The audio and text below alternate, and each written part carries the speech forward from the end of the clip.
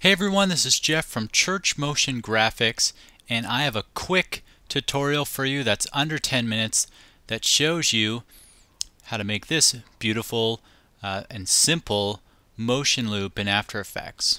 So let's get started.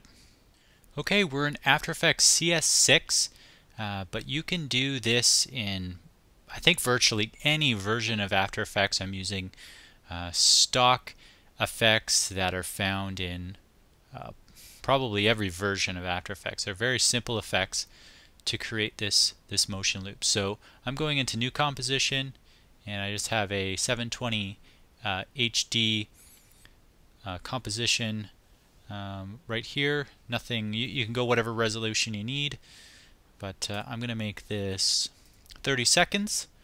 That's a nice length of a motion loop. And then there's my composition. Then I'm going to go up into Layer and do New Solid, and it's the same size as my composition. That's great. I'm going to go into Effects and choose search for Fractal Noise. You just have to type in enough letters there that it kind of filters through, and there's Fractal Noise there. And because I'm on my my solid there, I can just double click, and the effect will be put right onto that solid layer. Okay, as I scrub in the timeline, nothing's happening because you need to animate the evolution of this effect. So I'm just going to dial in here, maybe move this up a little, and find evolution.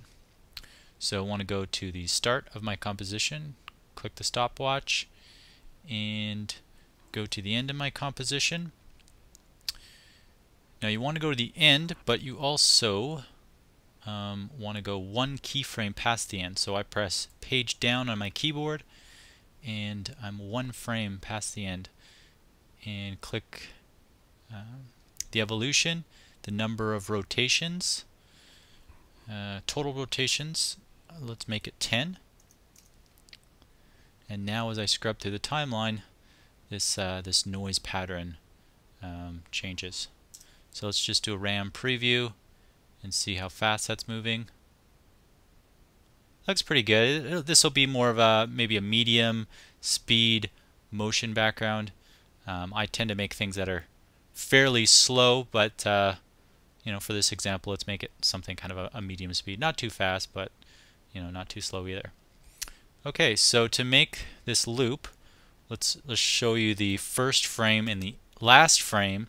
There's a huge difference between those. So we need to tell this fractal noise when we want to loop and start at the beginning of this pattern. So we dial into this evolution options and cycle evolution, turn that on, and then this cycle of revolutions, we want to turn that to 10 because that's what that's how many revolutions we indicated as our last keyframe, 10 and 10. So now when we go to the start keyframe and the end keyframe, they're very, very similar, and that'll loop seamlessly. Okay, now we want to change this a little bit. It's very, let's actually change this resolution to full. It's very noisy. It's not very smooth or anything like that. So let's just go into this transform and maybe scale this up. I like using spline as the noise type. Kind of gives it a softer feel. Contrast, maybe we bump that up a little bit. Turn down the brightness, and we also want to turn down the complexity from 6 to something fairly smooth. Let's say, there we go. Okay, RAM preview. Already we're getting a fairly nice motion. So, you know, something kind of organic looking. Now you can see we've kind of have these hot spots right there. That's, you know, pure white. There's some different ways we can kind of dial that back down. We can turn down the brightness, or we could maybe put another effect on the layer, to bring down those hot spots. It's the contrast also that's creating those spots. Okay, that's looking pretty good. Now, right now it's just black and white, so I'm going to add a curves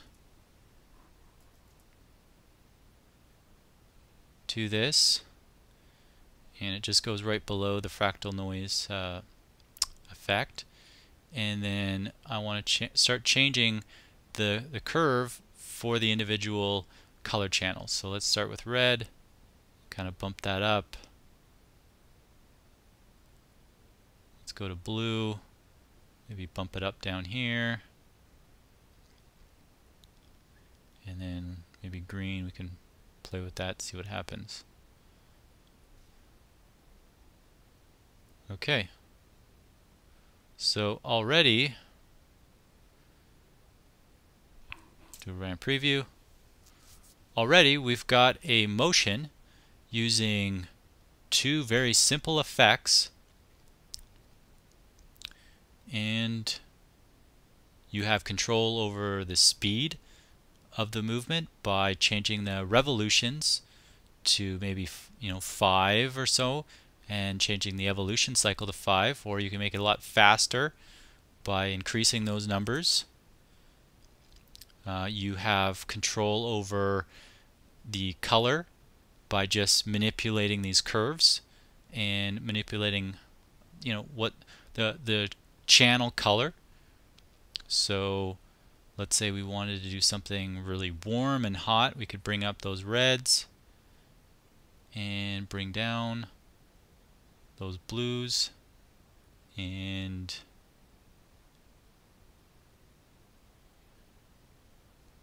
just play around with this as much as you want, and there's a different motion altogether.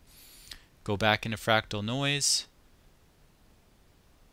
and I think we can change the seed, the random seed. So see, this pattern is just a random pattern, but we can actually change that so it's a different pattern. It's, even though the settings are the same, we change the pattern just a little bit, so it's different in some way.